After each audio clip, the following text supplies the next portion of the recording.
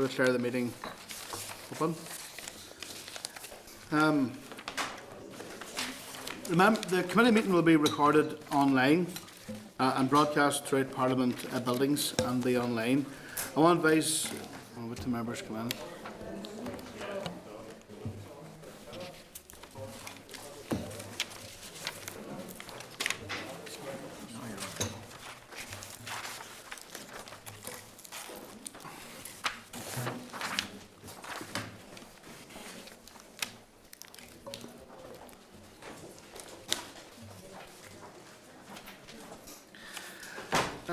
I'd like to welcome everyone to the public gallery and advise you that you're very welcome to use mobile devices as long as they're on airplane mode, and all devices are muted, and you can connect to the assembly Wi-Fi. Details of the password are available on the gallery rules, which can be found on the seats, on your seats of the public gallery.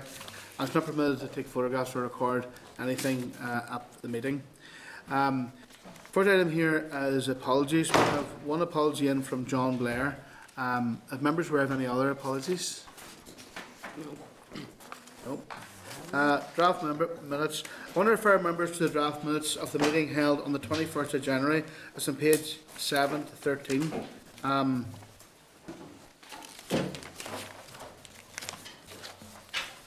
could I get your agreement for the minutes?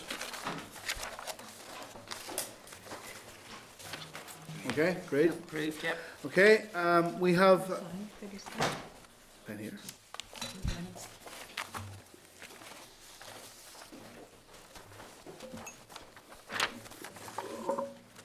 Okay, next item on the agenda is we have a departmental written briefing on SRs relating to food and farming, and that's on page 15 to 28 on your packs.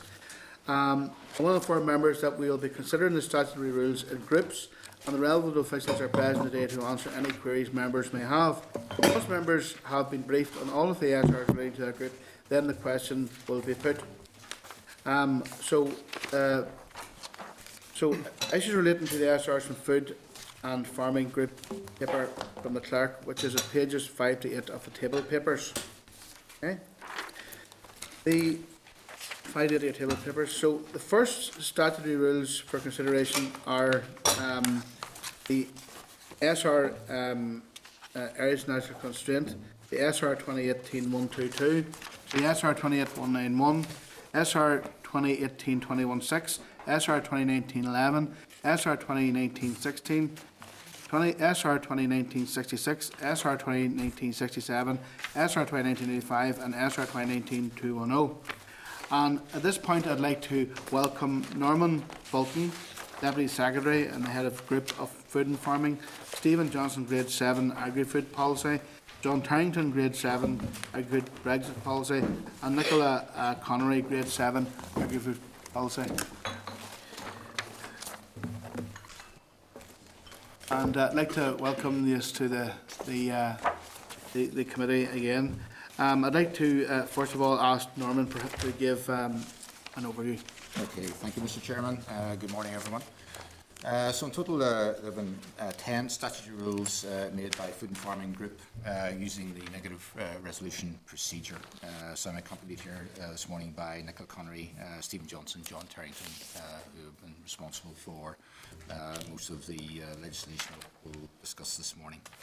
So maybe I'll start by just providing a very short introduction to the functions of Food and Farming Group to set a bit of context for the statutory rules that you're considering. So the group develops departmental policy in relation to food and farming, including the implementation of programmes to support the sustainable development of the agri-food sector. That implementation is through inspection, payments, enforcement, licensing, certification, advice and guidance relating to agriculture, horticulture, food and countryside management. Group is also the managing authority for the Rural Development Programme and delivers a range of RDP schemes aimed at supporting sustainable development within agri-food. It also, through CAFRE, delivers the Department's policy on skills and competence development for those who are wishing to enter the industry or already working in it. And finally, it delivers their science transformation programme, managing the science agenda with the Agri-Food and Biosciences Institute and commissioning the department's research programme. So turning back to the statutory rules, as I said at the start, there are 10, covering a range of areas, and we could group them. First of all, there are a group of 3 regulations that the department identified as being necessary to update out-of-date EU references within our existing statutory rules and had to do that before the power to do so was revoked by the EU Withdrawal Act.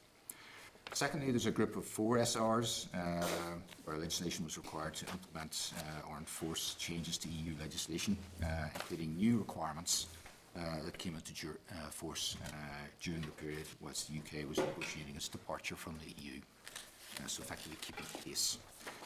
So just turning to the detail of those, so the 3 updating SRs were the Agriculture Miscellaneous Amendments Regulations, secondly the Residues, Charges and Examination Amendment Regulations, thirdly, and that one was made jointly with the Department of Health, thirdly then the Eggs, Chicks and Poultry Meat Amendments Regulation, and each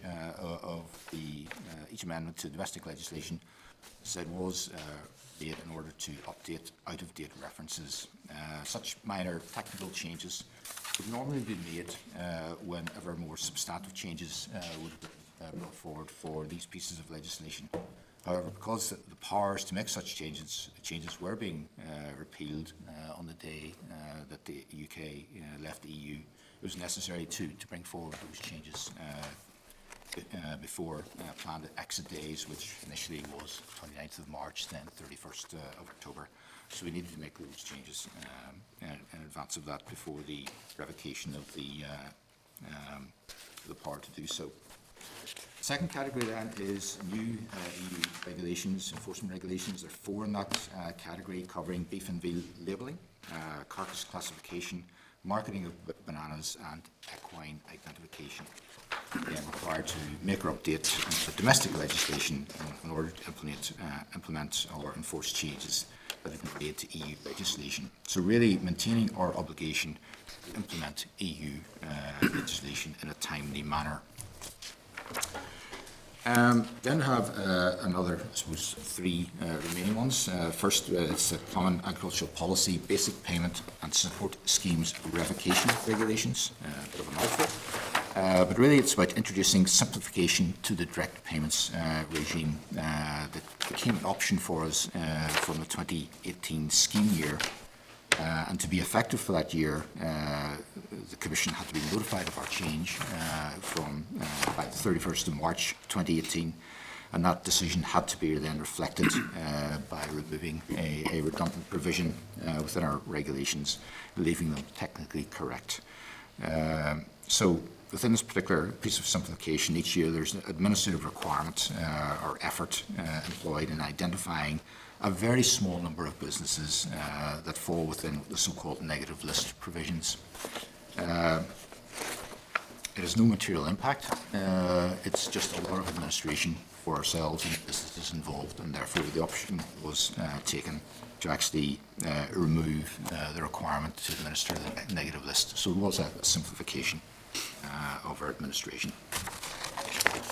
Second one within this sort of catch-all category then is the Common Agricultural Policy Review of Decisions Regulations. So review of decisions makes a charge, a fee, paid to those who wish to have their case considered by an independent panel. We reviewed and revised our approach to the panel process, and the increased fee was stipulated in a High Court order that set aside a judicial review by the Ulster Farmers Union. That reflected an agreement that had been reached between the Department and the UFU on this particular issue. The SR was required in 2019 to give a legal basis to allow the Department to increase the fee to appellants seeking assessment by an panel. And the final one then in this catch-all category is the areas of actual constraint regulation 2018. So this scheme was originally programmed for the first 2 years of the current rural development programme, and with a budget of approximately £20 million per annum. There was a review carried out in 2016 after that initial 2-year period, and the Dairy Minister decided to extend the scheme for 1 more year with a budget of about 8.8 million. This is on a transitional basis, really the last year of the ANC scheme, and the SR was made in January 2018 to give a legal basis to actually operate the scheme. So we're in an annual cycle of making those regulations anyway. So this is the final annual regulation to operate the ANC scheme. So the Department has provided the Committee with copies of the SL1 for each of those SRs, and I hope the SR, so the SL1 makes it reasonably clear as to why the legislation was required. But happy to take any questions the Committee now have. Thank you. Do members want to take a moment just to look through the SRs before we open up for questions? Take a moment to look through those SRs.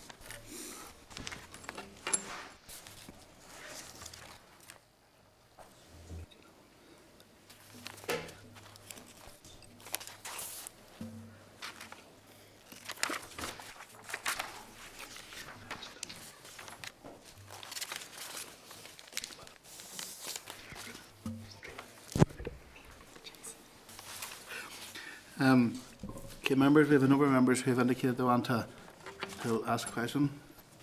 I thought up there as well. Just one I want to kick off with myself. In relation to the ANC, Norman, and I will make the point that it is profoundly regrettable that the ANC scheme no longer exists. You know, particularly when we have the likes of the south of Ireland, which has increasing support to the farmers in marginal areas. We have discontinued ours. The 8 million budget that was allocated in 2018. First of all, where did the ANC come from in the first place, and was that 8 million spent? So ANC is actually part of our rural development programme, so it's embedded within the programme. And the monies that were spent in that year, the total expenditure was about just over 8.8 million. And that was a combination of EU and national funding, 60-40 to national. And so that was the final year in the transition out of that particular scheme. So it was Pillar 2 funded scheme combined with national monies? That's right. Thanks, Norman. Okay, Harry, you're the first to have indicated. Okay. Thank you, Chair. Thank you, Norman, for attending today. Good to see you again.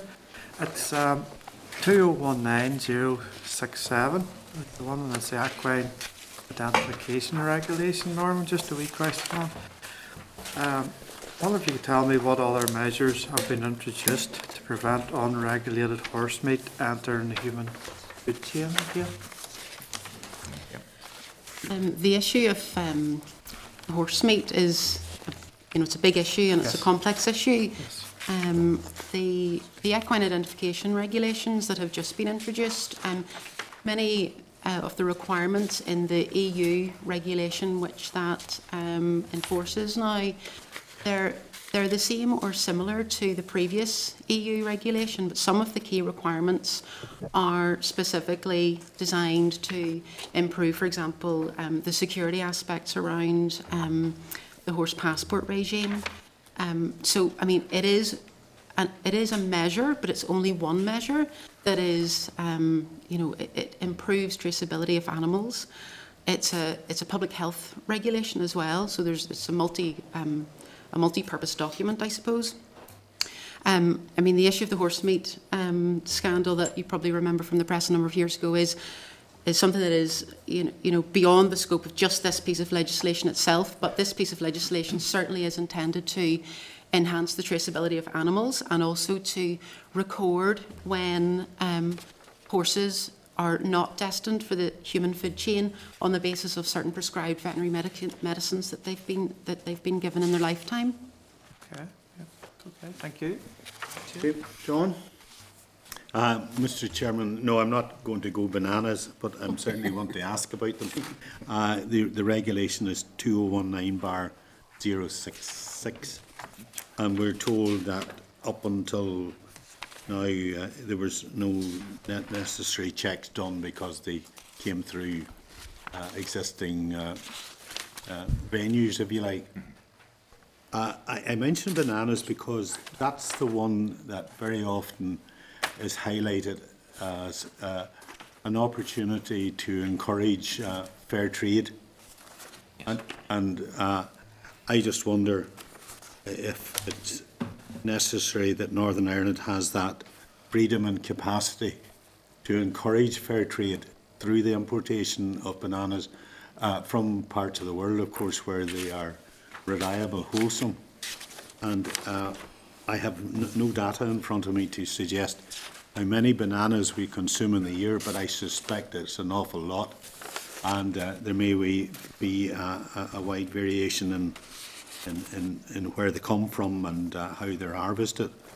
But certainly, as a new Assembly, I would want to see the opportunity for Northern Ireland to actually promote fair trade through the marketing of this particular product, which is one of our 5, of course, per day.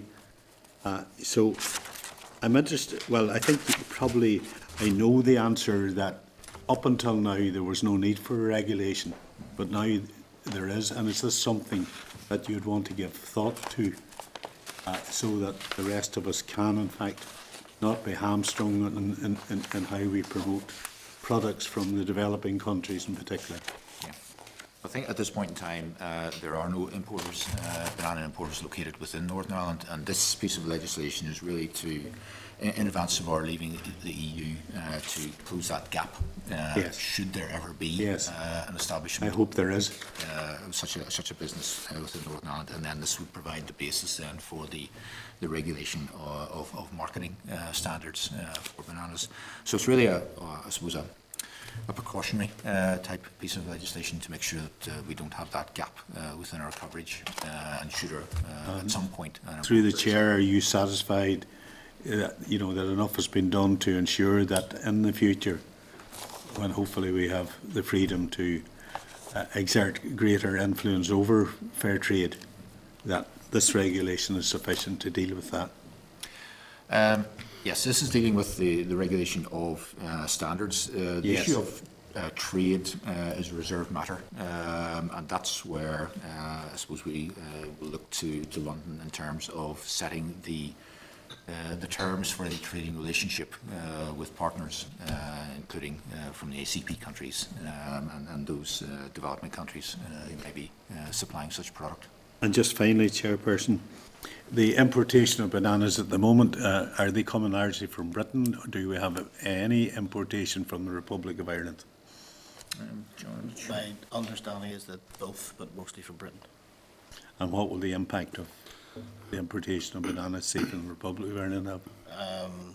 In the Northern Ireland Protocol, it's early stages of us looking at what the implications of the Northern Ireland Protocol is, but certainly the as part of fruit and veg is included in the protocol, and therefore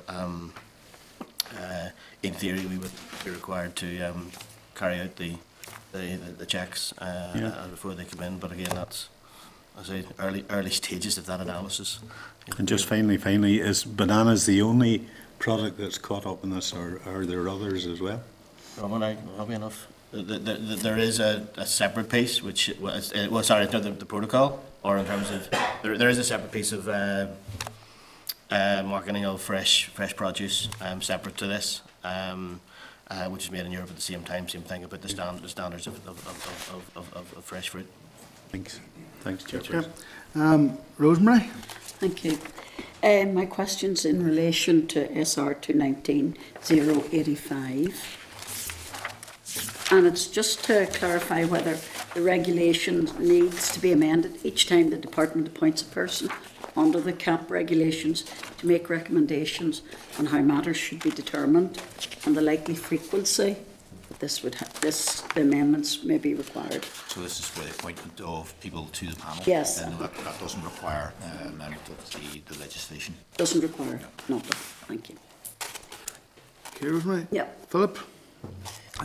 Mine's just a question on 2008-216, and there's a reference to derogation of beef, so I'm just looking confirmation, will that derogation apply in the north?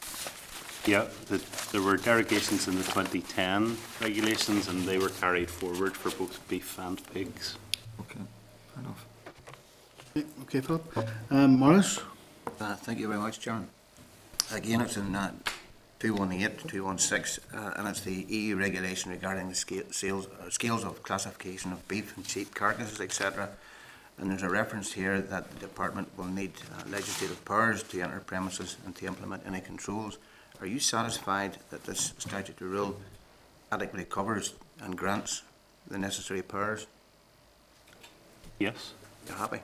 Yeah. Okay, thank you. Thank you, Chair. Claire? Thank you, Chair, and thank you very much for the briefs on the SRs as well. That's really helpful.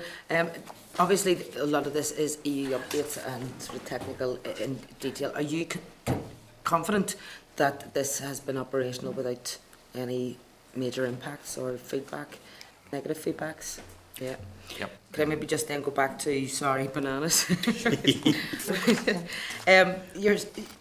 In the brief it said that no consultation was carried out for these changes just due to the urgency that you had to get it through for the Brexit date, but the Brexit date you were using was the 29th of March. Yep.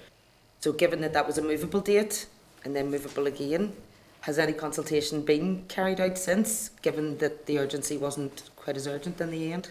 No. There was no follow-up.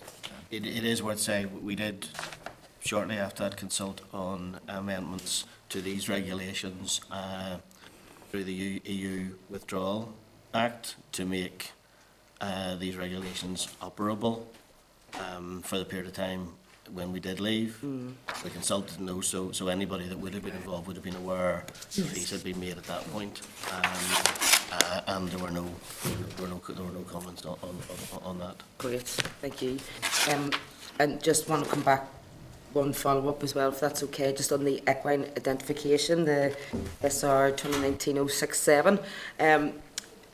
You say that in the consultation responses that there were mixed views in terms of the use of civil sanctions, alongside or without the criminal sanctions as well. I was just wondering if you could give us a wee bit of further details on those and what those sanctions are, but also have they been used much here? So the civil sanctions, that was one of the derogations in the EU rules that we did not adopt. So there were a number of additional measures in the EU regulation which we didn't adopt. So one was civil sanctions, and one was in fact the retrospective microchipping of older horses born before 2009. We took the view at the time that that would constitute a major policy change, and therefore we did not. We essentially, in bringing in this regulation, we took the essential aspects of the EU regulation into the domestic legislation, and so we haven't adopted those civil sanctions, therefore they haven't been used. That would be for a minister to decide upon. I suppose we haven't gone to the minister yet on that aspect. And just in terms of you know, how it's done in the rest of GB and ROI, those civil sanctions weren't adopted in the South either, but they are being sequentially adopted in GB on different dates throughout 2020 and 2021. Thank you. And have we ever used criminal sanctions here in Northern Ireland under that? I'm not aware. I would have to check and come back, but I'm not aware of criminal sanctions having been used under this under the previous domestic legislation. But I would check that and come back to you. Bother. Thank you very much. Okay. Philip, you're looking back in again there? Please. Just in relation to 2019-11, Just kind of the last bit, it's saying these changes are not relevant to ROI as they relate to the UK's exit from the EU. Just, I mean, why is that the case? It's not relevant. I guess that's not in terms of this piece of legislation being made at the time. It wasn't relevant. I think that was probably the point that would have been made in the SL1. Those references and ability references and so on that would have been added would keeping parity with other EU, or they would be making them at a time when appropriate to do so while updating the various pieces of legislation. As I say, these are technical references to EU legislation and would from time to time be updated when making more substantive changes. That there are some included in the carcass legislation, for example, that was being done at that time, so it was done separately. So I guess the point is that they're not relevant at that point in time, in that the ROI may already have done so, or will be doing so whenever they make substantive changes. The changes but will. Yes, it's about parity and keeping pace with the EU legislation. Fair enough. Okay. Yeah, I'd like the opportunity then to thank the officials for your attendance, and I'm going to put the question in relation to these SRs. Okay. That the Committee for Agriculture, Environment and Rural Affairs has considered SR 2018-18, the Areas of Natural Constraint, NI 2018, and subject to the Examiner's Statutory Rules report, has no objection to the rule. Agreed? The Committee for Agriculture, Environment and Rural Affairs considered SR 2018-122, the Common Agriculture Policy Basic Payment and Support Schemes Revocation Regulations NI 2018, and subject to the Examiner's Statutory Rules report, has no objection to the rule. The 2018-191, that the Committee of Agriculture, Environment and Rural Affairs considered 2018-191, the Beef and Veal Labelling Amendment Regulations 2018, and subject to the Examiner of Statutory Rules report, has no objection to the rule. That the Committee of Agriculture, Environment and Rural Affairs has considered 2018-216, the Carcass Classification and Price Reporting Regulations 2018, and subject to Examiner of Statutory Rules, has no objection to the rule. Agreed.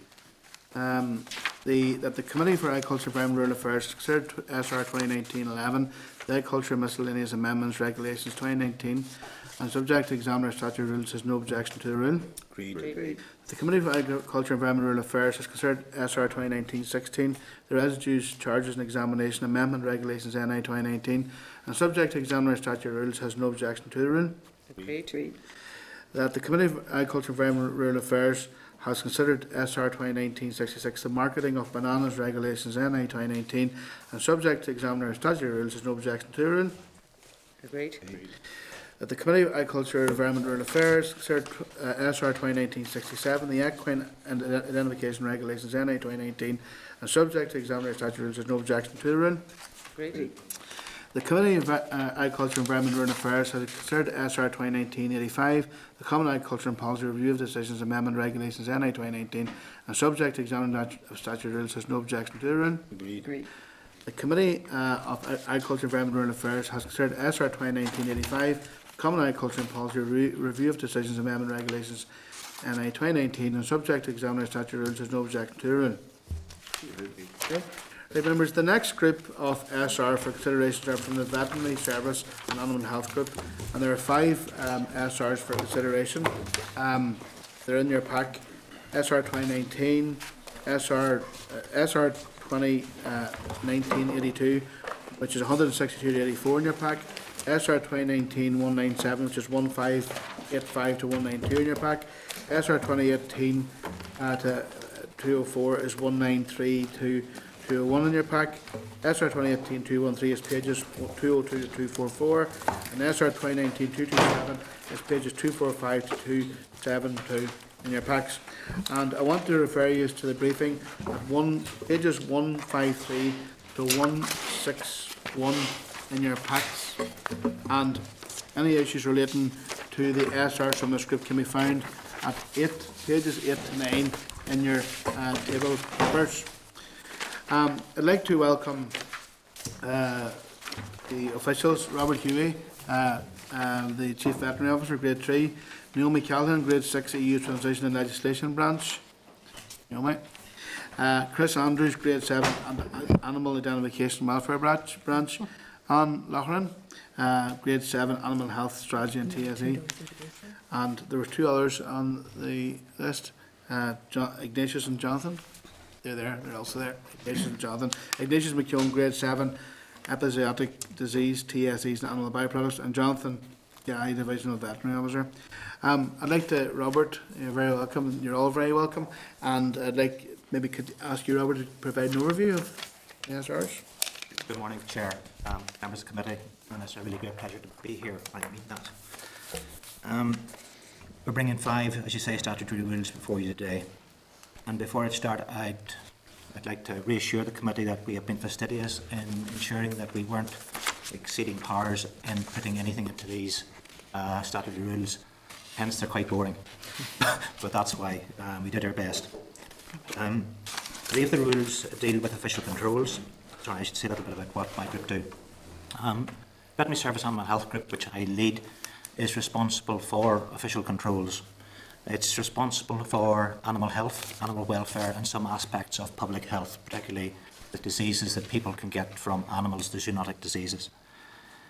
We also implement for animal health and animal welfare, for livestock, where PSNI look at after other aspects of implementation of welfare, particularly for fighting dogs and that sort of thing, and the local authorities look after pets and after some aspects of horse welfare. So a very broad branch of things. So we look at animal health, we look after the diseases that we do have, we don't want, primarily TB is the one that will immediately come to your mind. We try to keep out diseases we don't want, like foot and mouth disease, African swine fever, and influenza, and we deal with them if they are come in, and we have portal controls in order to try and keep out those diseases. And we also carry out meat hygiene inspection in the abattoirs for the FSA, and we look after feed controls. So I'm responsible for the entire safety of animal health from feed through to slaughter, and for animal welfare, for most aspects of animal welfare. And I look forward to coming back to you to talk to you about all those things in more detail. I suspect it won't be long before the chair calls me back to talk about TB. Yeah. I just have this premonition that that's really good. So, 3 of the rules, the 5 rules we're bringing forward, is to deal with this thing called official controls, which is really about inspection, audit and verification of standards.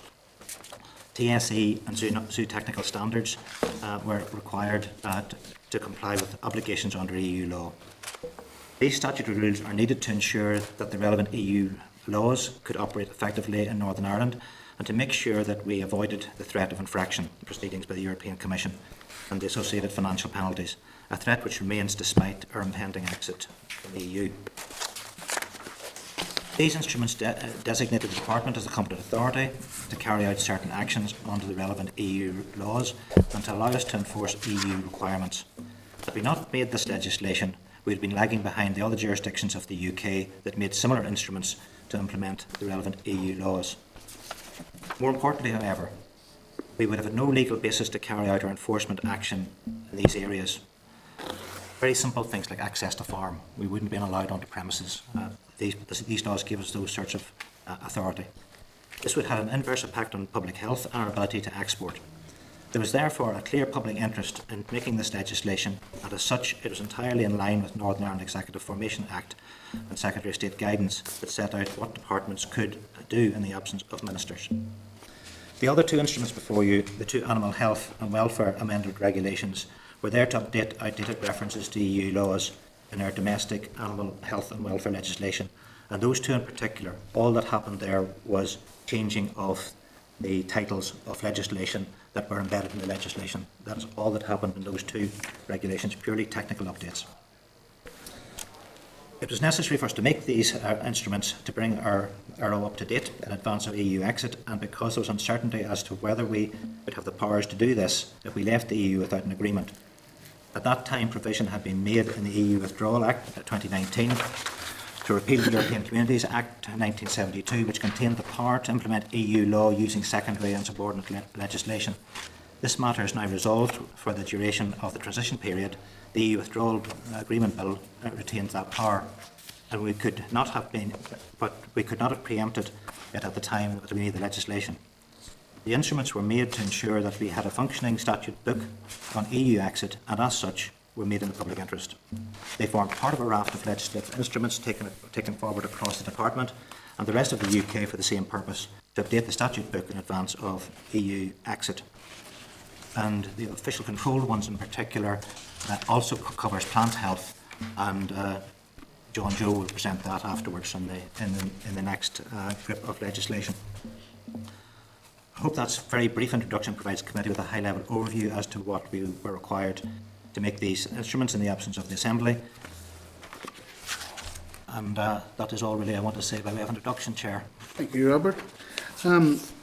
I will maybe give members a moment to take a look through the SRs that Robert has very kindly provided the overview for before we move on to questions.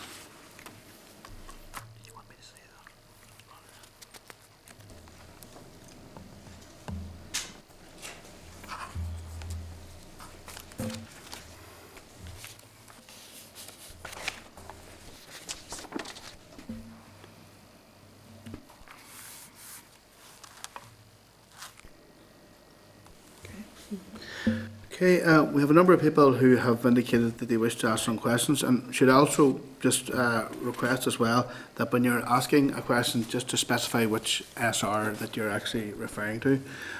First person who's indicated that they wish to ask a question is John Tallett.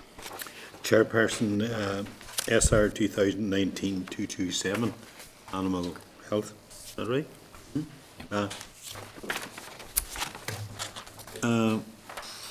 Can you tell us if there has been any significant change to the powers of entry and penalties from the 2007 regulations, which these regulations replace? There has been no significant change. The powers basically mirror those that are provided in the 2007 regulations.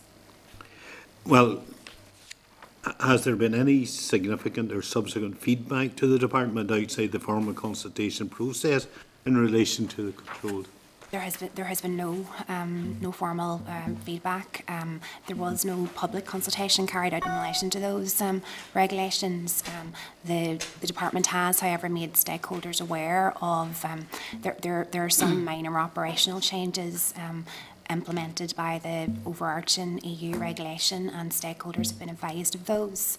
But no, there has been no comments from stakeholders on the regulations. John, just to explain, we have a formal stakeholder forum, Animal Health and Welfare Stakeholder Forum, that represents a broad breadth of industry interests. This legislation and the legislative changes associated with EU exit have been taken through it to explain to them what changes might occur. Mr. Chairman, that surprises me. You will understand that, particularly in the future, our standards of animal health will be a top priority in terms of competing with cheap imports, which unfortunately I dread will come from other parts of the world where standards are not high. And without passing any judgment on a recent case in Cloughmills, because I don't know the details, it seems to me that animal welfare should be a top priority in terms of seeking to protect the practices. I say that in the full understanding that the vast majority of farmers exercise the highest standards of animal welfare, but unfortunately you will always find a rotten apple in the barrel, and that continues to be the case. And you know, while I'll certainly agree with this SR today, I do believe there is an urgent need to pursue and to ensure that our animals are given the highest protection possible, and that the Department has the easiest possible access to where these animals are found. As you're aware, under the Northern Ireland Protocol as it stands, we in Northern Ireland will be maintaining the full EU acquis So we will have to maintain the full legislative powers of the EU in order that Northern Ireland can trade freely with the rest of Europe, primarily the Republic of Ireland is our interest. And that is part. The UK DEFRA have made it clear that animal welfare is in negotiation one of their priorities. So I'm reassured by that. And on the matter recently, Chair, I'd be very happy for my officials to brief committee either as a committee or individually on recent animal welfare issues if they would so wish. Chairperson, the reassurances I got there are very encouraging, and I simply would say to the department, this is a top priority, even though you may not have had a lot of consultation on it, because bad apples don't normally consult on their bad behaviour. Thank you, Chair. And Robert, we may take you up on that offer for the brief. That would be good. Okay, thank you. I think John. Rosemary, you're next. Yeah, thank you. Relation to SR 218, 213. Just ask you what the overall annual cost of BSE testing to the department is at the moment, or to the taxpayer? No statistics. Ignatius? Yes. The current cost of the cost which we supply to the rendering of the sampling sites is basically in the region of 150,000 and 200,000 pounds per year. Just when he finishes speaking. That is what we pay the sample to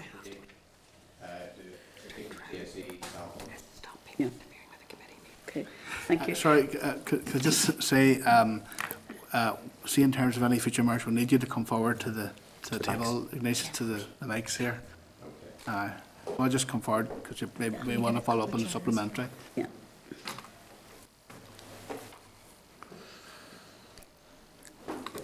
Tell him to turn the mic that way. And just turn the mic in your direction there so we can get you on the record. Apologies, Chair. Just turn the mic in your, that's it. Yep. Okay. Perfect, thank you. On the issue of charging, there is an issue that we did consult on this particular piece of legislation, and one of the proposals that was in there initially was to transfer a charge of $6.50 from the department to the industry, which would inevitably have ended up with the farmer. So there's £6.50 at the moment, which the department picks up a cost for every animal that's sampled. And there was a proposal in the original consultation to transfer that to the industry. That was, as you might expect, there was objections to that, and we dropped that. So that's an example of where we thought we might put something in, and then once it became controversial, we just took it out again. So you listen to the consultations. That's what it's for. Okay, thank you. And one other issue, SR 218-204, in relation to the breed societies. Just have there been any new breed societies officially recognised since November 2018? If I may, Chair. The last breed society the department recognised was back in 2004, and that was the European Angus. There have been no new breed societies have come forward for recognition in Northern Ireland since 2004. Yeah, okay. Thank you. Rosemary? I think, Rosemary, we have 3 altogether. We have the Irish Moyles, yeah, Angus and Suffolk Sheep are the other one, and then there's 2 equine societies, Breeders Elite and Northern Ireland Horse Board. okay, thank you. Okay. Sorry, Morris. Thank you, Chair. Just a follow-on from Rosemary's question there. The cost of this is potentially going to be borne in the future by the farmer. Have you done any impact assessment on what that effect will have on the farmer? And the other thing is, well, go ahead, I'll ask it. You're referring there to the TSE sampling and the charges. Well, we didn't proceed with that proposal, so there would be no costs arising. Were we to proceed with it in the future would be a ministerial decision, and at that stage we would obviously carry out a cost analysis. Then I'll come back here. Okay. The other one was the BSE testing. It's very, very low at the minute because there's a reduced risk, but is the department prepared, if there ever were another serious outbreak, to deal with it quickly? Oh, yes, and find some wood. As you know, we currently have negligible risk for TSE, which is better than controlled risk, which a lot of the rest of the UK has. But we've got to a stage now with BSE where it's almost like a meteor. We have all the controls in place, and so in for some time now. And as happened in Scotland, there's always the chance of just one coming out of nowhere. And it would depend what sort of BSE it was. But I can imagine that all things would be dropped, and I'd be running very fast to ensure that we could reassure our customers, because that's what this is about. This is no longer a public health concern in the immediate term. It's about reassuring markets. Issues, anything? Well, just to inform the committee, the last case of BSE was found in 2012. And again, as Robert says, we've achieved negligible risk, which is the best status that we can have for BSE. Yeah, but it's, to you, Chair, it's reassuring to know that the department are fully prepared. Don't even like talking about it, Morris. Okay. William, are you okay, Morrison? Yes, thank you, Chair. William? Thank you, Mr. Chairman. Mine's just a simple thing. I just see here 2019-082 in relation to some minor changes in relation to animal identification. What would that be? That you're referring there to one of our updating SRs. So the changes that were made by that particular SR were purely technical, as Robert has said. So basically, where EU law references to EU laws in our domestic legislation needed to be updated because the EU laws themselves had either been amended or repealed. Yeah. So, and that wasn't reflected in our domestic legislation. So that instrument brought the legislation up to date. Okay, thank you. Very much a tidying up exercise. Yeah. Okay. Yeah. All right. Thank you, Chair. Thank you. 2018, 204, the Zoo Technical Standards, just a wee one on that. Have any existing breed societies been unable to meet the new conditions? So we've actually, because we only have the 3 livestock breed societies, they've all went through the processes, and all 3 have been successful, and all 3 have retained their status, their approved status. Good, that's very good. Thank you. Yeah. Thank you, Chair, and thank you very much. I'm going to go back again to the. I'm going to try and say it. What is it? The transmissible spongiform encephalopathies, right? I'm looking at, again, at the consultation response. I'm new to this, so what is a young lamb, young vet stamp? Right. A young lamb is a lamb which is under a year old, practically, yes. So what's the stamp? Is that like an approval thing? That confirms that this is a young lamb and not an old lamb or a ewe. Okay, so the British Veterinary Association, they brought up concerns about allowing the food business operators to apply that.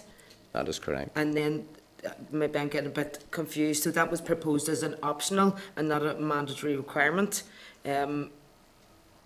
So where was was there confusion in the consultation then with the vet? So there's going to be an official vet that will continue to apply that stamp? I think the big issue is that it reduces the controls on the stamp, but you can be assured that within a meat plant there will be an official veterinarian present at all times. Right. And the use of the stamp will be under the control of the official veterinarian. Before the young lamb stamp can be used, again, there has to be an agreement between the abattoir and the official veterinarian in the plant. Okay. And has that just been the process the whole way along? Initially, the OV was responsible for the stamp. Now he's responsible for the use of the stamp. If you can get the difference between the two things. That's what I'm trying to get. Yeah. So the use of and the control of? Practically, the OV had the stamp in his possession at all times. Okay. And the new proposal is that the meat plant operator would have the stamp, but he could only use it under the supervision of the official veterinarian. Okay, and the British Veterinary Association have raised concerns with that they're not. That is correct. That is correct.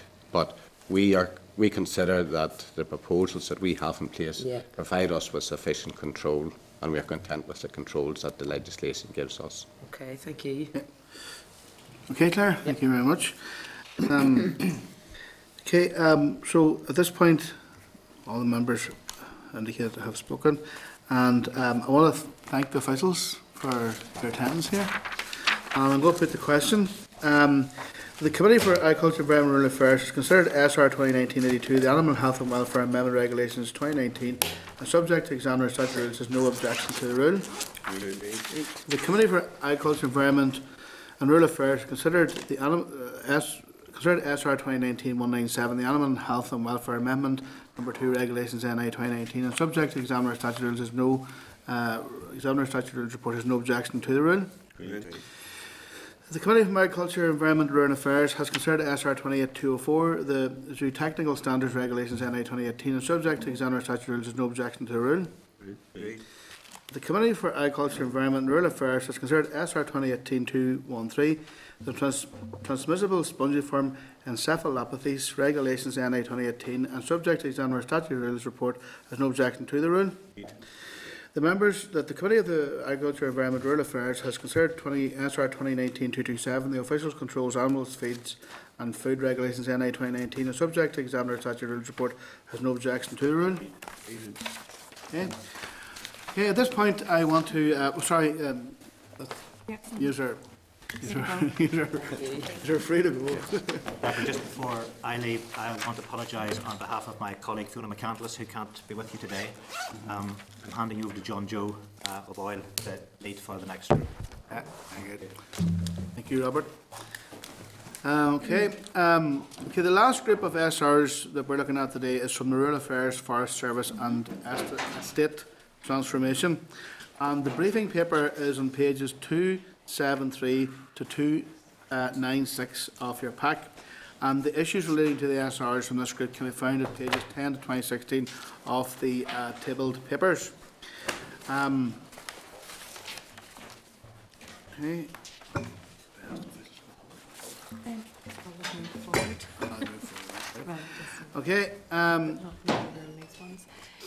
John, sorry, just give me 2 seconds. I have to say it.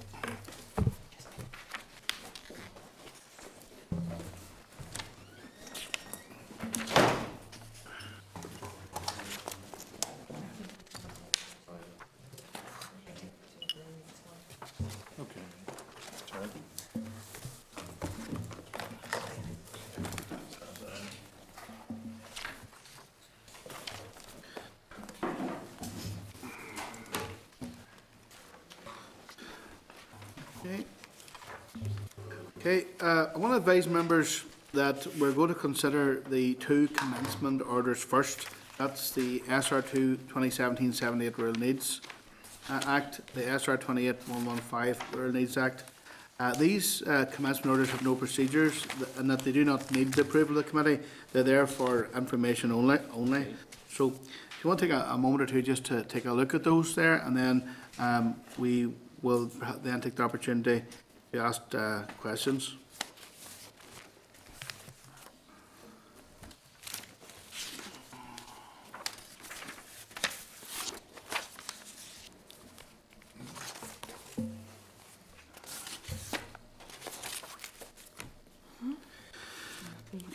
Okay, folks. Paul Donnelly, Grade 5 Director of Rural Affairs, and Ned Heaney, Grade 7 Sustainable Rural Communities Branches, are very welcome here before the committee this morning.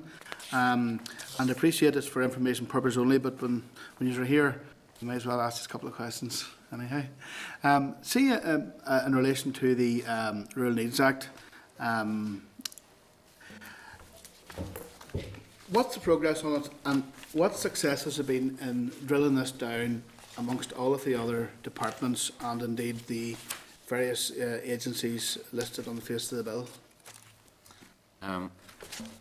Thank you, Mr. Chairman, and it's good to be here in front of the committee this morning to consider and talk about the Rural Needs Act, and indeed we can give you a quick update on progress as it came in.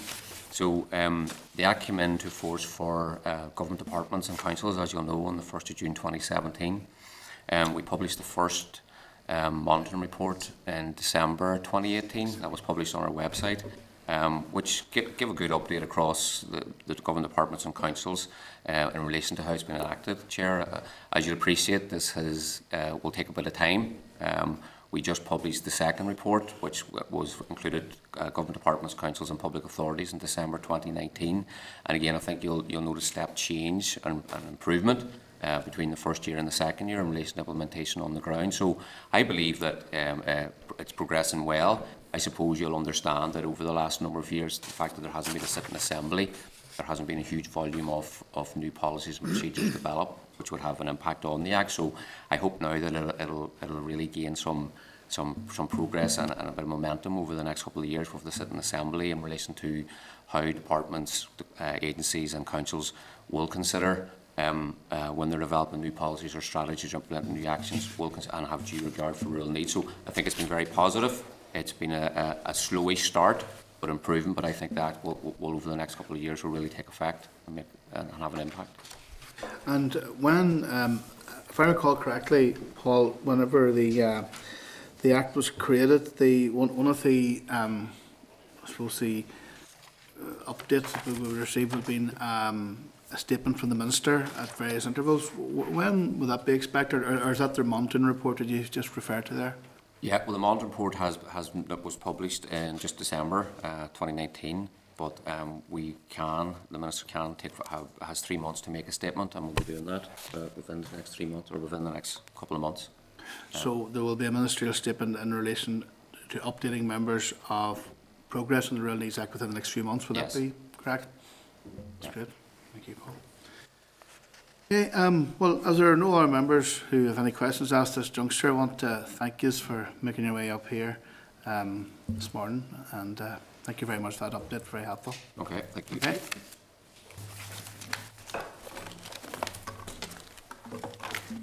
Okay.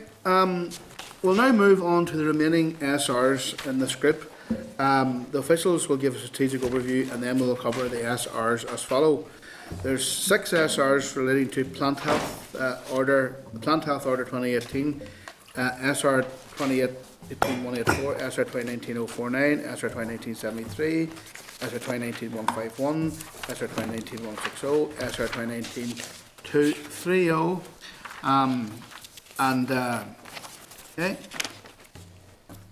And so there's 2 SRs related to Plant Health Wood and Bark Order, SR 2019-99, SR 2019-162, and then there's the 6 remaining SRs. So, yeah. Considering them all.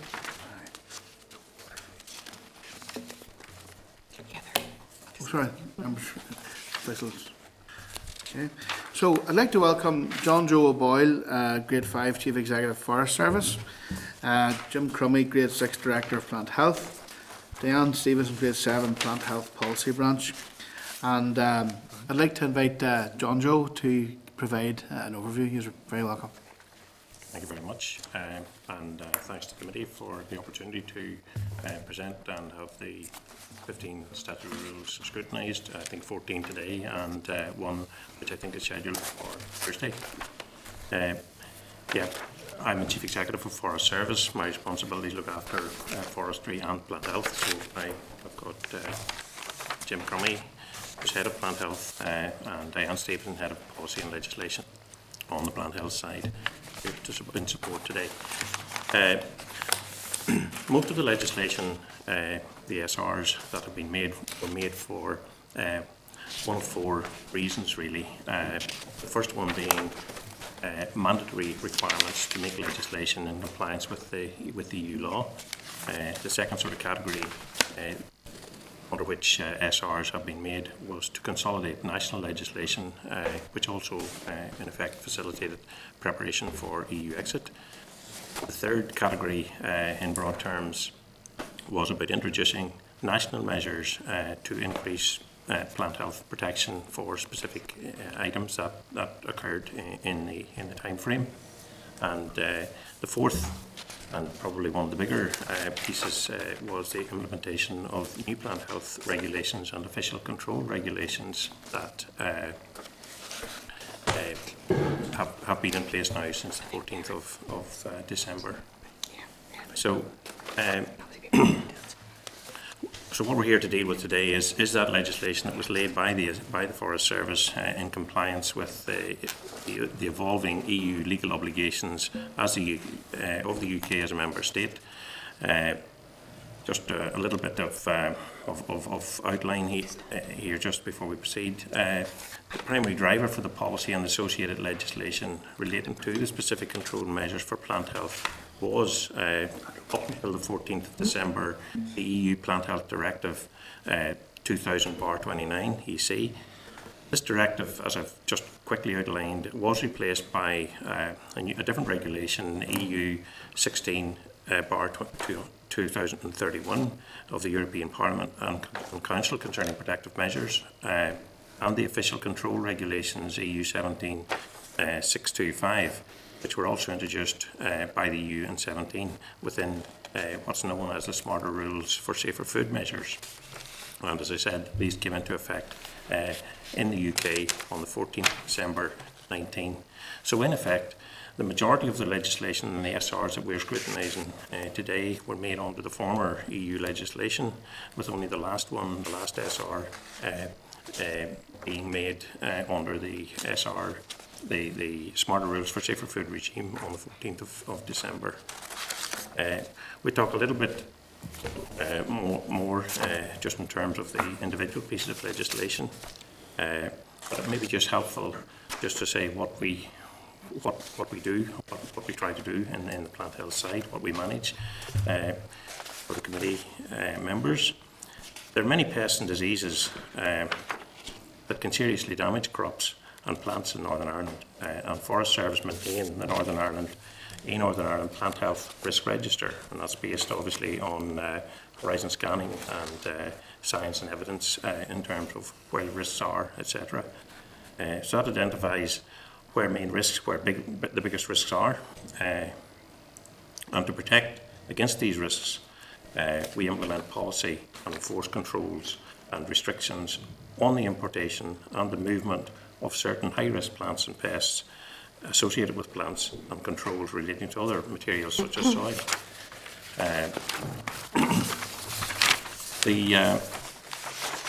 Again, the international standards for phytosanitary measures are the measures on which all of the EU legislation is actually based, and which protects our economies, our environment, and the risk of spreading and establishing pathogens that aren't already present, for example, in Northern Ireland. Worth bearing in mind that Northern Ireland has a recognised plant health status. It's verified as having protected zone status for 23 of the harmful organisms which have been established in the EU but are not present here in Northern Ireland. So, in effect, what we do in terms of the legislation and in the controls is to seek to protect that higher plant health status that we have here in comparison to other parts, for example, of Europe. So, coming back to the specific pieces of legislation which were made during the period when the Assembly wasn't sitting, there are 15 statutory rules, and as I said earlier, that one of those is scheduled, as I understand, to be debated on or scrutinised on Thursday. In the first category, I mentioned 4 categories that made up that the legislation could be grouped into. 11 of the SRs, 10 which are here today, were made and amended in the category of mandatory legislation in compliance with the EU legislation. These SRs were made under Section 2.2 of the European Communities Act 1972 and related schedules, and were subject to negative resolution. What they done, they incorporated into Northern Ireland legislation the required measures within the transposition deadlines and the statutory rules that are in this group were needed to ensure that the relevant EU laws could operate effectively in Northern Ireland, and to make what we to make sure that we avoided the threat of infraction proceedings by the European Commission and any associated financial penalties, which of course could continue to prevail even beyond EU exit date. If we had not made the legislation, we'd have been lagging behind other jurisdictions of the UK and that have made similar instruments to implement the relevant EU laws. And that would have left us obviously with no powers, no legal powers, no legal basis to carry out the enforcement actions to protect our plant health status and our trading ability. So these 11 SRs weren't subject to consultation, as the implementation of this EU legislation was actually mandatory. However, there was certain occasions when the impact of the proposed legislation was discussed in a targeted way with stakeholders as appropriate, and the SRs that are in this category, I'll just maybe run them through so as you can follow them through on your papers. There's 2017-86, 2017-119, 2018-183, 2019-49, 2019-50, 2019-73, 2019-99, 2019-160, 2019-161, and 2019-162. So those are the pieces of legislation that were laid as part of the mandatory requirement to bring in the EU directives. Some of these are already revoked because of legislation that has been now made under the new Smarter Rules for Safer Food regime, and we come back to that just perhaps in a minute. So they're the ones that are actually revoked are 49, 219, that is 21949, 21999, 219-160, and 219-162. So that outlines sort of, I hope there's quite a lot in there, but I hope that outlines the position regarding those set of regulations in terms of the reasons for making them, etc. The next category I mentioned was consolidation. We have two SRs, the Plant Health Order 2018 and the Plant Health and Seeds Miscellaneous Amendments Regulations Northern Ireland 2019, and they were made to consolidate national legislation and alignment with DEFRA and the other DAs. This consolidation was scheduled to facilitate preparations for the EU exit, and in making these SRs, there was 4 further commissioning and implementing directives that were incorporated into the Plant Health Order Northern Ireland 2018, and that was consistent with the rest of the UK's position on that. That was a consolidation issue, making of these two SRs. The third category that I mentioned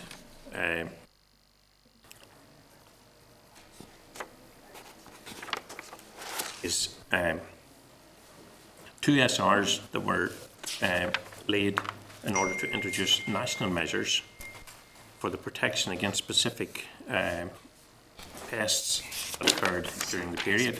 One was the oak processionary moth, and the other was changes to the Wood and Bark Amendment Order 2019, and that was to introduce controls on the importation of ash. People will probably remember the issue of the infected ash trees. So those 2 SRs were made in order to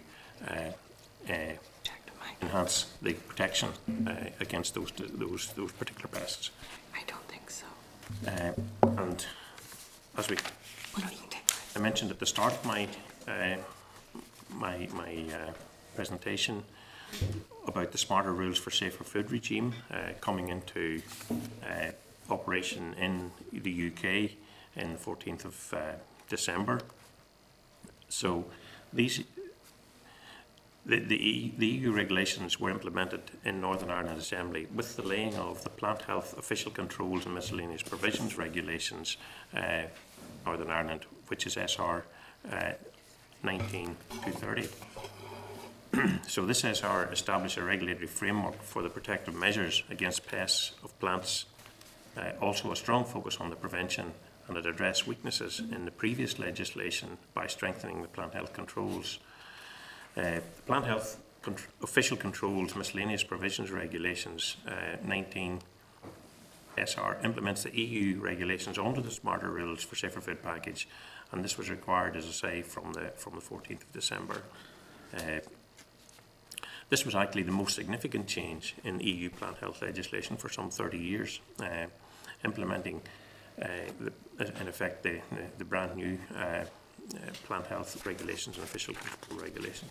This SR, 2019 SR, revokes and remakes 6 of the SRs already mentioned to consolidate these into this new single SR to simplify the plant health regulations going forward. The 6 SRs referred to that are now consolidated are 2018 184, 2019 49, 2019 99, 2019 151, and 2019 160, and 2019 162. So, as I've said, that is the most significant piece of change to the legislative framework that resides around the plant health controls, legislative and controls. The EU regulation contains a number of Commission empowerments for delegated and implementing acts that provide the legal means to adjust controls for up to 6 years from them coming into force. Consequently, further SRs will be required or will be to make adjustments to take account of Commission decisions still to come to the fore. So on that basis, the 2019 piece of legislation, plant health piece of legislation, we are likely to be back to the committee in the not too distant future to seek to make further adjustments to the 19 piece of legislation in order to take account of new decisions from the EU. So I hope this gives you a sort of a structured overview of the suite of legislation that was being passed or put forward by the Forest Service and laid in the period. And we're happy to provide any further clarity to what I've already said, myself or my colleagues, and respond to any of your questions. Thank you for that very comprehensive briefing, John Joe. I'm going to move to questions, but before I do, the fact that there's been a number of those SRs have been revoked, the clerk is going to have to seek guidance as to whether we can actually put the question to the committee today. Okay. So we may have to defer that till Thursday's meeting, but still question the officials now when we have the opportunity in front of us here today. Okay. So the first on the list is John Dallas for a question. Chairperson, thanks, and with your approval, could I say how delighted I am with the Forestry Service and how they have enabled the wider community to integrate with that wonderful asset. So, John Joe, you'll appreciate that any concern about any disease to any tree or plant is serious, and I'm talking about oak processionary moth, OPM. It would be interesting to know where this was discovered. Was it discovered in Britain or was it in Northern Ireland? And I would have to declare a particular interest in that, and you may already know the answer. One of the finest collections of oak trees anywhere in Ireland is in one of your forests outside Kilrea called Movanaher, where people, and obviously Diana knows about this, people come not just from all over Ireland to see Now, I'm not into hugging those trees, but I do go to see them occasionally, and they're simply amazing, planted in 1932. So, Chairperson, are you satisfied that there is sufficient law in place to ensure that the like of that crop would not be wiped out by OPM or some other deadly disease? Well, thank you for your comments regarding the use of the forest asset. Amazing. It's something we've been working on for some years, and it's really taking a lot of feet now, and a lot of very positive response to that from our customers, from our visitors to the forest. Moving on to the processionary moth issue, that was discovered in Kent, and back in early in 2019, and with a lot of these kind of findings. Sorry, I should say we haven't any presence of it in Northern Ireland. So it was discovered in Kent, and like a lot of these findings, they get dealt with as an incident, and a control zone based around them, and eradication of the disease on site, etc., and prevention of movement, etc. around that. As far as the legislation that we introduced here, largely that was to do the very thing that you're asking about. Is there enough control around such a thing like that? So we responded to that, and we introduced legislation that restricted the movement of ash trees of a certain size, because trees of a certain size have the capacity to, I suppose, host the organism and transport it, but trees of a different size, a smaller size, don't have the capacity to host the organism. So any trees that were larger than prescribed size were restricted from entering into Northern Ireland, really. So that's largely what the legislation was doing here, the OPM. So I think to answer your question then, are we satisfied that there's enough legislation in place? I think the direct answer to that is that we always need to be vigilant. We always need to be totally in tune with what is going on, what are the new risks, what are the new threats coming along, and we have to be responsive in terms of perhaps introducing further national measures on a need-must basis, and I think that's the answer to your question. Chairperson, at the risk of being ruled totally out of order, could I ask at some time in the future the committee does in fact learn of some of the astonishing work that is going on in our forests, and I'm thinking in particular of Garver Forest, where Christmas was never like it before. Yeah. Thank you. We'd be happy to extend an invitation if need be, if that's appropriate, to the committee to visit a forest. If that'd be brilliant. Yeah. We'll note that, and whenever the member, and we may extend to Philip as well, may declare interest has been from the Oak County. Very good. You declare an interest in this topic. Did I have Claire Billy up? Thank you, next? Chair, and thank you very much. Just a few questions on a few different issues. So I know you've raised concerns there about revoked. So if I overstep question or whatever, just call me out. But sticking with the forestry one, so it's right that it's in terms of deciding when an EIA is needed, it's the department that makes that decision. It's not a standard requirement. Am I right? There's a screening process. So yeah, it goes through a screening process, and then the outcome of the screening will determine whether it requires a full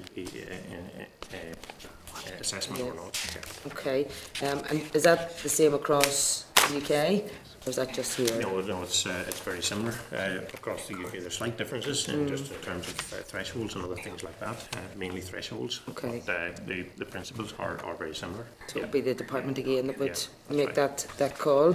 Yeah. You state also that the consultation on this was closed in April 17, but there's no details of consultation responses. Could you maybe give us an update and let us know how that went, or if there were any concerns raised at the time, or have there been any identified since the implementation? No. I think what happened there, what happened there was that the consultation was kicked off by in a period when we had the Assembly and the Northern Ireland Executive up and running, so that was out to consultation in order to have a wider look at the EIA regulations. Then, very shortly afterwards, what happened then was we didn't have an assembly in order to scrutinise fully a piece of new legislation, let's say, or a fairly significantly amended one. So what happened then at that point was that the new legislation was laid then simply stepping right back to only introduce those mandatory things that we needed to make the changes to. Okay. So that's where it now sits, if that answers your question. Yeah. And just the minimal changes that you have done, is there feedback or comment on any We of have those? some feedback. We certainly have feedback on the consultation that we had, but and that, as I say, is around thresholds and other things like that. So because that is something we would like to take forward through the process of committee scrutiny and minister, etc. We stepped back, as I say, to introduce only the minimum that we needed to do in order to comply with the EU legislation. Thank you. And then moving on to the SR 2017-119, marketing fruit plant propagation. You give in your briefing on that one that you had intended to approach NI producers. Has this been done?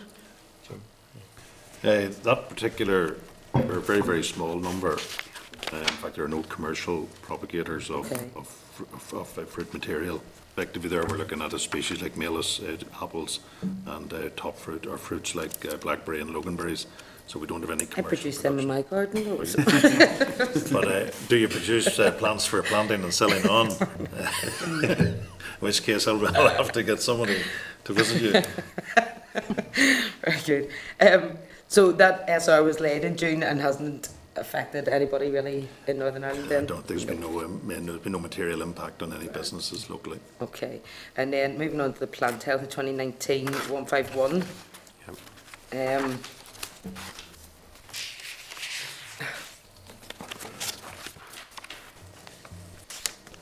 Bear with me. So this is the one with the targeted stakeholder consultation. And then you state that was a ring around of 8 organisations. Is it only 8 organisations you would class as being stakeholders with this one? The consultation was targeted at those who were importing for planting oak trees. So it was basically about the legislation which was going to put additional restrictions on what oak trees could be imported. And we directed the consultation to the number of importers and the number of stakeholders that we knew would be involved in this. Okay. And that was the emergency that was the emergency measures, yes. Okay. And has there been any identified risk in Northern Ireland with that? We are monitoring, yeah. And we've got a strict monitoring regime associated with the legislation, monitoring and surveillance. We have publicised widely, and we have actually involved other departments because this has public health impact as well. So we have ensured that those whom this would impact on have been informed, and there's significant details on the website as well. Okay. Is there a similar situation in the Republic, in the south? We have co-aligned. We've discussed with our colleagues in Dapham, as we have discussed with our colleagues in DEFRA and Scotland and Wales. Yes, similar legislation has been introduced, and we do make every effort to co-align to ensure that is the case. Particularly across the island, just absolutely. The island of Ireland, and you will hear this from us again, is one epidemiological unit, and we treat it as that. Great, thank you. Okay, right, Claire. Thanks. Okay, William, you're looking to get in? Thank you, Mr. Chairman. In relation to process review, in relation to 2019-151, what's the current position in Northern Ireland with oak tree, that process review moth disease in oak? What's the current position in Northern Ireland? We don't We don't have disease here, and that's since we've introduced the controls to do everything we can to make sure that we don't get it here. But as Diane is saying, we need to be vigilant. We need to be monitoring, and we need to make sure that we stay fully abreast with the eradication of the pest and pathogen in Kent as well, and we need to liaise well with DAFM, with DEFRA as well, to make sure that we are fully aligned with, and we feed into a UK group in order to monitor the spread or the risk of spread and any change to that risk, so we know where we stand with that. In relation to what about the Republic of Ireland? Are they free too? Yes. That's good. Yeah. Yes. Yeah. Thank you. William, Rosemary? Yeah, just one follow on, and it's just a clarification in relation to, William, you mentioned the Republic of Ireland.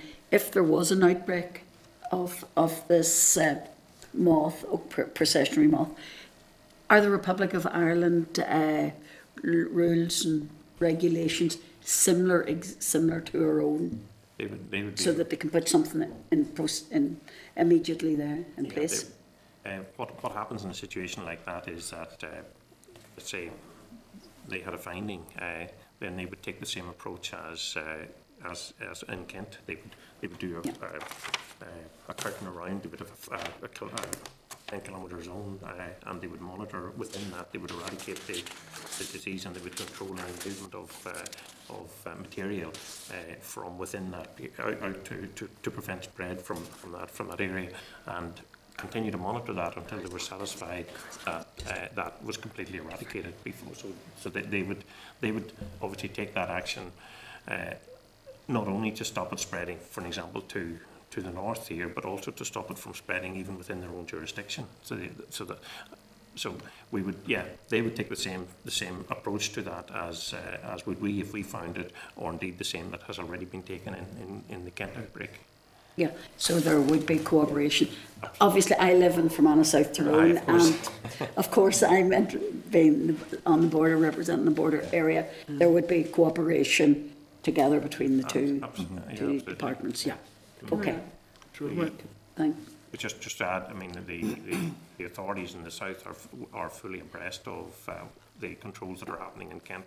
So they're in the same way as we are engaged in the management of that outbreak in Kent. Then so are they observing that as well.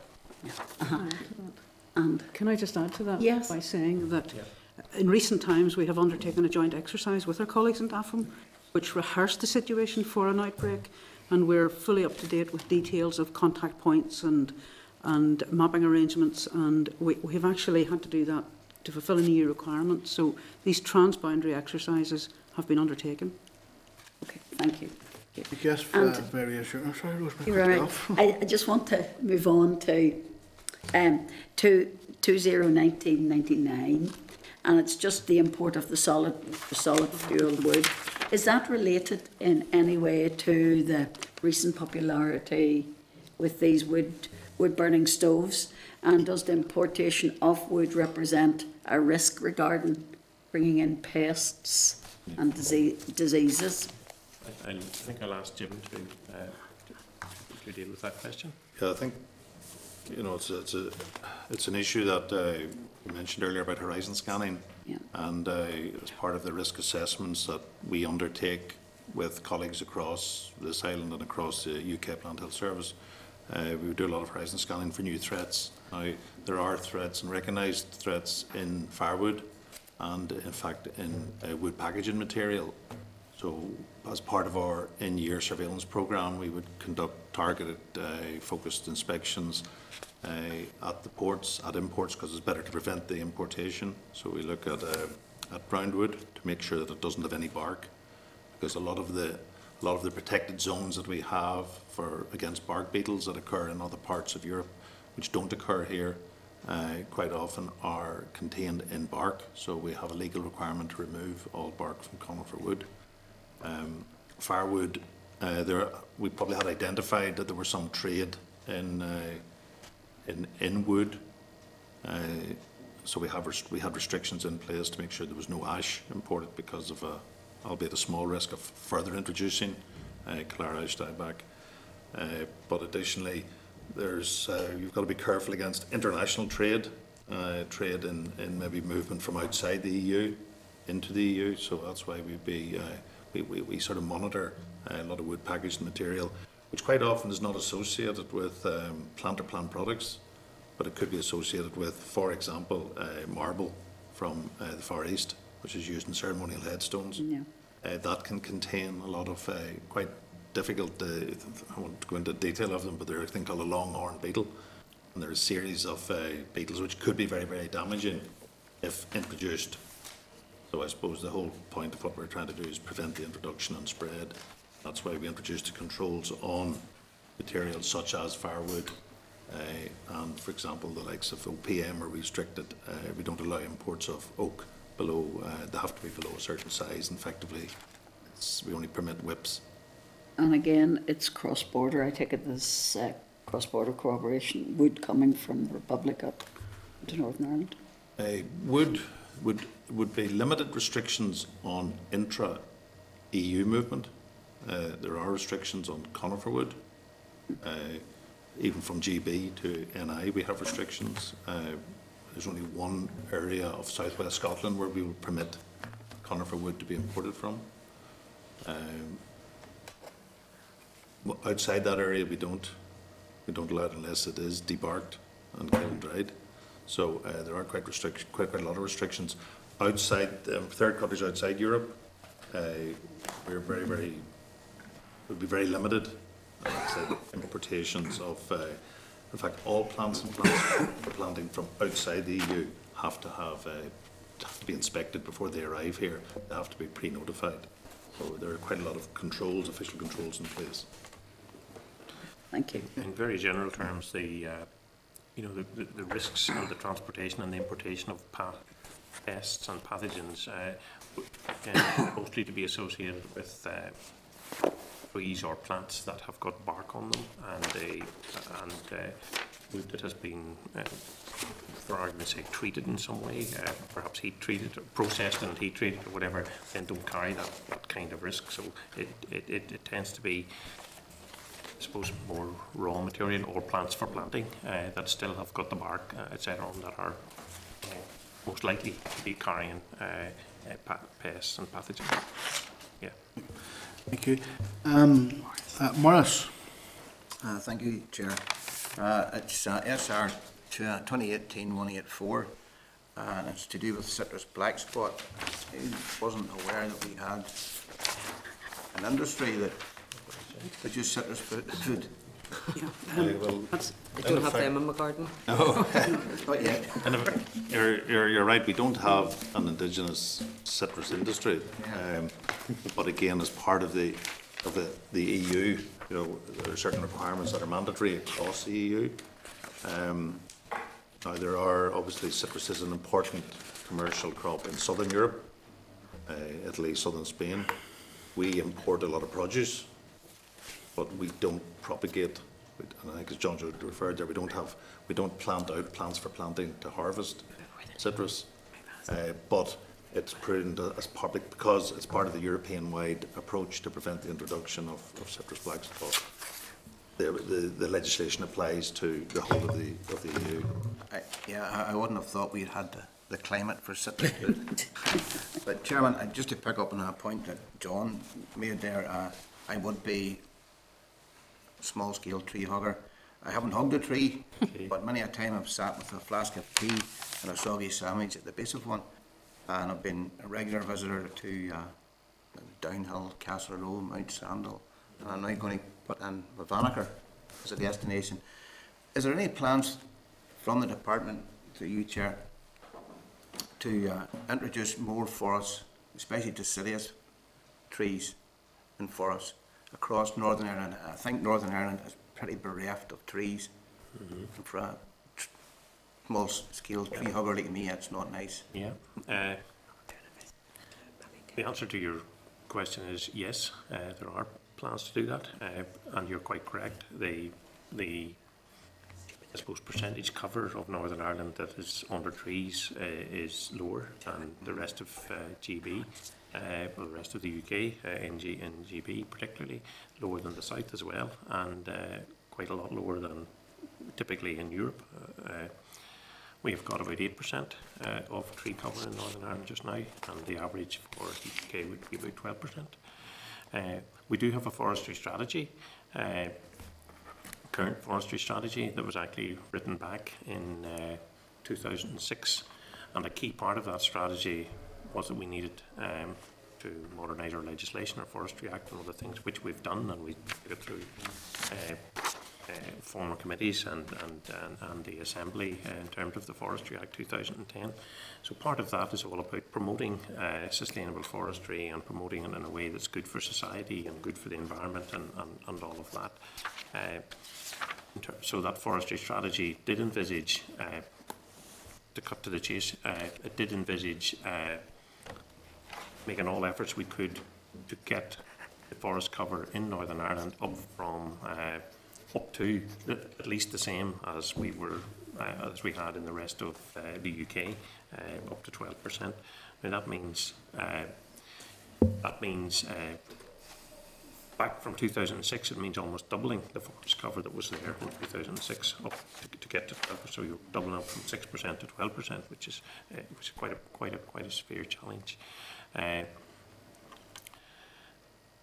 The mechanism that we're using to do that has been to grant aid landowners who wish to grant land. We purchase some land where it's of strategic importance to ourselves, but it tends to be that we haven't been purchasing much land to add to the public forest estate over recent years, and mostly the strategy envisaged supporting the people who already own the land to put trees on that land.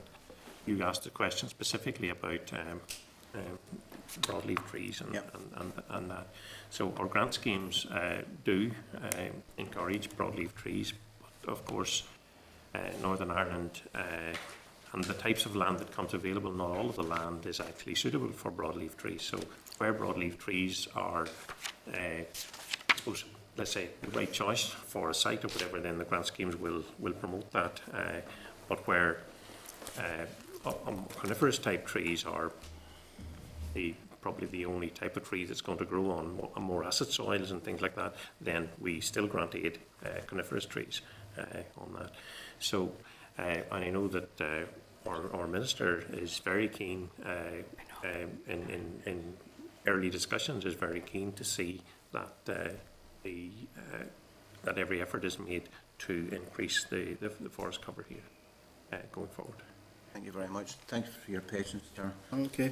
I suppose before we move on, I just want to be associated with the comments were made in relation to some of the developments around your forests throughout the north, and certainly my own part of the world, the Gortient Lens project in conjunction with the council has been absolutely superb, and there's many other examples throughout the north. And I'm also aware of ambitious plans by in the Kappa Village Renewal Area group, who are looking at the potential of Altmore Forest, which straddles the Mid-Ulster Council and the Fermanagh Council, in terms of community benefit and recreation opportunities.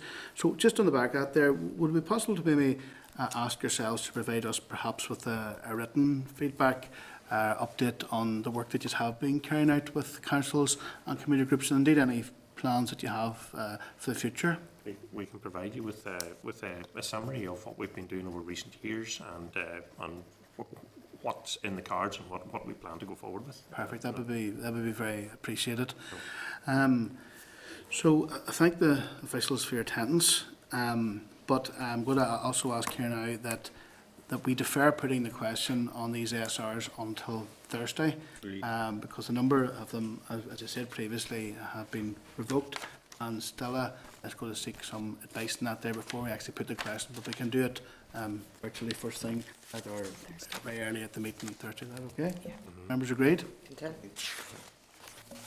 Thank you very much, Chair. Thank you very much. Okay, I want to refer to you to page 699 to 707, correspondence. This correspondence reports on consultations have been received in the committee since March 2017. Anything that requires a committee responsible to consider at a future meeting. Should a member require any further information or wish to see any of the correspondence, please contact the committee office staff. In terms of the forward work programme, members note that the Minister and Permanent Secretary will be at the committee this Thursday, 30th of January, to give a first day briefing to the committee. And after that briefing, the committee will consider 4 outstanding SRs. Plus the ones from today. Plus, we put the question in relation to the ones from today. And I want to refer to the memo in your packs at page 709 to 710 memo. And Stella, do you want to brief the committee on that? Yeah. Okay, well, members, you've already been informed that the Minister and Perm Sec will be coming to the committee first thing on Thursday morning.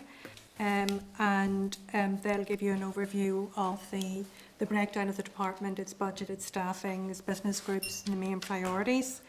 And then the heads of each business area will be coming to the committee thereafter to give you a more in-depth briefing on their business areas, their priorities. And hopefully between all of that, you'll get an idea also the legislation that's coming down the road to you, both primary, secondary and legislative consent motions coming from the UK Parliament. As well as that, as well as getting that departmental briefing, I also thought it might be useful for you to hear from the main stakeholders. And I have listed those on page 710 there. There's a list of the main stakeholders under each group, or sort of each interest area: food and farming, environment, rural development, waste and fisheries, inland and sea fishing. And if members are content, we'll try and get those briefings scheduled in the coming weeks ahead. Okay, and then also there's other groups there that are listed under paragraph 4 that we'll try and schedule as time allows, if you're content with that. Yeah. Okay, and then just wanted to raise the issue, I haven't got it on the briefing there, of potential visits. It's been mentioned a couple of times there. I had a quick conversation with the chair yesterday about that, and I think it would be good if the committee was seen to be out and about, get something organised between now and Easter. I'm just going to throw out some ideas and see what, you can let me know what you think. We don't have to make up our minds out now, but put it back on maybe for further and fuller consideration on Thursday. But a number of members have individually mentioned to me about Maboy, the illegal waste site, and you could do Ballykelly at the same time. A number of members have mentioned to me about the ports in Belfast, particularly the role that the ports, Belfast and Larne, will play after the transition period is over, and their capacity and ability to handle whatever might be coming their way. There's an invitation there from forestry. The other one that the committee may want to be going to visit is actually AFBI and Lochs Agency. There's CAFRE visits, and there would be visits to recycling. Waste management is actually much bigger than most people realise. So there's recycling as in domestic waste. There's anaerobic digesters that have sprung up all over the place, and there would have been landfill as well. So those are the kind of things that we're thinking of. So if you're content, maybe I'll just put down a wee list of those to you for Thursday. You can give you a chance to consider them more, and you can make your mind about, we'll try and get something organised between now and Easter recess. Good. Yeah, good. Okay. And do you want to raise the... Okay, can we get agreement in committee for the staff to contact the list of organisations table to provide them to brief the committee? Yeah. Good. What was that, sorry? See the list of organisations on the table? 710? Yeah. Yep. Yeah. Can we, for Stella, Oh, right, yes, sorry. contact them to write them to brief the committee? Yeah. This was a suggestion of a stakeholder event for the wider rural community could be organised as a lunchtime event immediately after committee meeting to coincide with the evidence session. Great. Okay. Stakeholder event with the rural, so you can probably only get a small number of them around the table at one, but maybe just have a stakeholder meeting, a round table sort of like speed dating session immediately after the committee meeting with the rest of the rural groups. Sure. Yeah. Depending on whether I can get a room booked or not here. and we mentioned about the committee visits. You briefed the committee on possible committee visit. Oh, sorry, a possible committee visit between now and the Easter recess, where we would actually take the committee out and have the committee meeting out on site somewhere. Well, it'll be more visits, I think. Just A visit, sorry. yeah. Okay. Is that okay? Yep. Members of any other business?